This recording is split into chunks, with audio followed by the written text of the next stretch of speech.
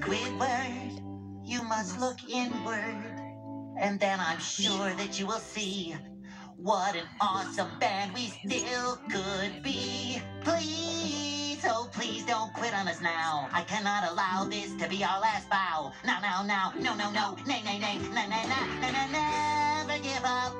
Don't ever give up. We can't let Mr. Krabs go bankrupt. We must keep busy, never giving up. How did I not see this plan was a failure from the start? Being around SpongeBob is bad for my heart. And that's not even the worst part. Supermarkets, retirement homes, birthday parties for kids. My career in music really feels like it has hit the skids. I give up. There is no point. I give up. Mr. Krabs will have to go bankrupt while I'm busy, bitterly giving up. Don't you see? Mr. Krabs needs us terribly. We've got it in us to be a huge success. You and I can't settle for less. I promise myself not to shed this tear. It's getting really cold out here, and I'm 400 miles from home, it would appear. And my feet are hurting. Oh dear, I fear this tendinitis is pretty severe.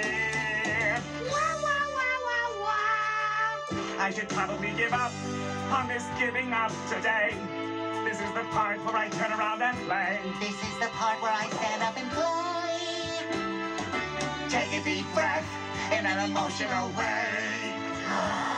'Cause with my instrument is how I say.